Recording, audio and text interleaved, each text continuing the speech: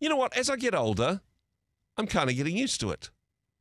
Either that I'm forgetting how much fun I had when I was younger, or possibly both of those things. An interesting conversation on aging and the benefits of it with John Cowan. He joins us now. John, kia ora, good morning.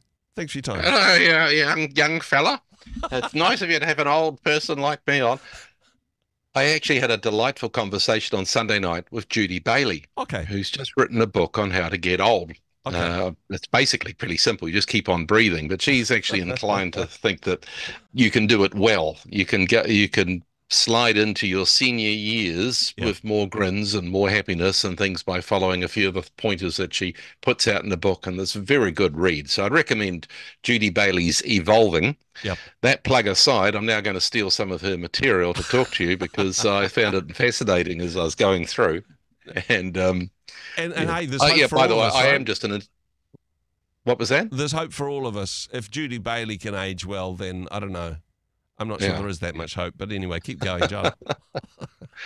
Now, one of the things I had become aware of even before I read that book is that there is a U-shaped graph or Oh, graph. What is it? A graph or graph? I would say graph.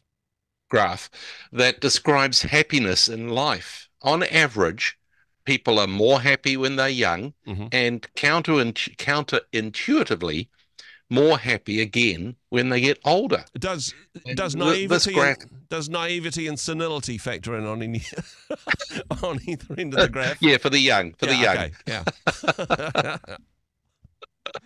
Um, this graph's been called or graph has been called the smile of life, Oh, and for many people, their 80s are their happiest and least anxious decade. cool. Now, who'd have thought that? No. Because the stereotype is of stuffy, fragile, afraid of their own shadow people, and of course, we all know people like that, Yeah. just like we all know um, nasty, vile teenagers. But Hmm. those stereotypes are not true for either teenagers or old people. Yeah. And so it's counterintuitively.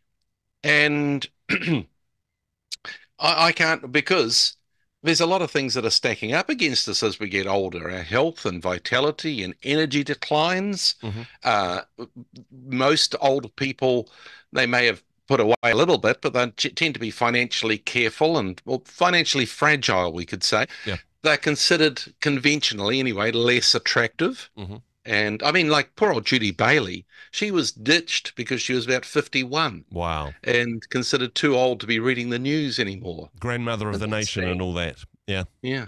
Yeah. So, loved ones die off. That's certainly not a plus to happiness. Yeah. And society is distinctly ageist. Hmm. Older people are discriminated against and derided and barely tolerated. And there's certainly a lot of chatter on Facebook and things mocking um, my generation and the older ones, Yeah. particularly my generation, I think. Perhaps the older ones get off more lightly. I don't know. Anyway, uh, and yet these older people are quite content. Hmm. As a youth worker, and I spent a lot of my life being a youth worker. Hmm. I spent a lot of that time trying to tell adolescents what adults thought they should know about life. Hmm. I'd like to carry that on and tell midlife adults the things that they should know so that they can be happier now and also set themselves up for a better old age. Yeah. So Judy Bailey in her book, she captures a very important truth. She says, the benefit of age is the ability to look back and wonder why we managed to get ourselves into such a knot about things that we now deem unimportant. Yeah. And that's it in a nutshell, shall I reckon. Mm. So much doesn't matter. Yeah. She was writing that in the context of decluttering her house. If you have to go through the process of throwing out a whole lot of stuff that you used to think important, I think something philosophical descends upon you and you realize, I spent so much money earning that stuff. I've wasted so much of my life looking after it. I've wasted so much space in my house caring for it. Now Mm. I'm throwing it in a skip or giving it away to an op shop, Yeah. and not feeling all that bad about it. And so that applies to a lot of things in life, our position, our, striving, the quality of our title on our jobs, all those sorts of things. Oh gosh, we waste so much energy, Mm. and it does make us neurotic and sad and unhappy and stressed. And older people have realized, what was the point? Let's go and have a cup of coffee with my mates. Yeah. Let's go for a bike ride. Let's go hiking. And know, there's a lovely term by a Swedish researcher called gerotranscendence, the Oh, transcendence of old age, because he has spent a long time interviewing older people, yeah. and he's discovered these things tend to be the characteristics of older people. They know themselves better. They become more aware of both their faults and their good features, and so they're more self-aware. They're altruistic, less self-centered, and they reinterpret the memories in their life in a brighter light. Meaning, in midlife, we often look back and we think, oh, I stuffed that up. Why didn't I marry that other person? Why didn't I choose a different career? Why didn't I work harder at school? Why haven't I lost weight? All these things. Mm. In older age, they tend to have this half full, more optimistic. Let's just celebrate what we've got. Let's look back on with amusement and enjoyment on those memories. Yeah. So that's a hugely important thing that we don't have to wait till we get our cold gold card to start doing these things, to That's an reinterpret memories in a less toxic way. That's an important point, John, and I wanted to ask you about that because you talk about this smiley bell curve. Do we have to have a dip in the middle? Can't we go from happy, naive teenagers to content octogenarians? Do we I have would to have the misery I in the would between in order to make this work? I would hope so. I would hope so. I've even wondered whether we should start recruiting for our youth workers in our churches and things from retirement villages, because Okay. I'm sure these old people would have much more wisdom to pass on to young people about how to live their lives well than the depressed middle-aged people that do get involved in those things. Yeah. We Yeah. do get neurotic in midlife, and so maybe we can interpret these things. Now, some of the things that perhaps make older people happy is they become more flexible, not in their joints. No.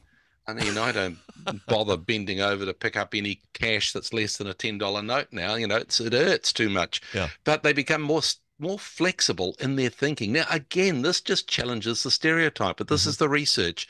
It says that they enjoy challenging societal norms. Wow. Remember, the people that are old now are the people that fought for women's liberation Hmm. and gay rights and political reforms and the Literally old hippies, many of right? those rebellious things of the 60s. Those people are now, riding around on bicycles in gangs like my group, and grey-haired and creaky and wrinkly, Yeah. but they've got that flexible way of thinking. They appreciate the grey area between rights and wrongs. Hmm. They're more tolerant, they're more broad-minded. I can remember when I was pastoring in churches, the people that you had to battle against were the people in their 40s and 50s who Terrible people. became incredibly structured and strict and straight-laced and would fight for the good old ways of doing things and terribly counter progressive in so Hmm. many things. The old people didn't give me any problems at all. Wow. Whatever worked, they would be happy to go for it. And so that's the thing we could learn from our old people, to start think, you know, anyway.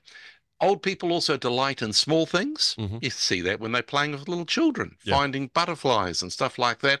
They're considerate and they're curious. Now, as I say, this isn't all old people. Yeah. I bet you know some old people that are horrible, just as like you can. I bet you do. Yeah. And but that's not the norm. And so don't think that image of being a cranky, fragile old person, um, that doesn't need to be your future. You Mm. don't have to think that's what's waiting for me. Yeah. Anyhow, how's that, It's young fella? cheered me up already, uh, John. And hey, I suppose looking at things within that perspective, any day above ground is a good day once you get past a certain age. And as Yeah, far as we know, it beats the alternative. yeah. Old age. John, appreciate your wisdom as always. Thank you very much for being on the program today. Cheers. Hey, thanks very much for joining us in the Rhema studio. Thanks very much for watching the interview. It's kind of nice to have an audience, actually. And if you did like what you watched, then do give us a like, do give us the thumbs up. And if you'd like to see more interviews like that one, or perhaps even better, subscribe and those interviews will come straight to you. Don't forget to turn on your notifications, and we'll see you in the next one. Cheers.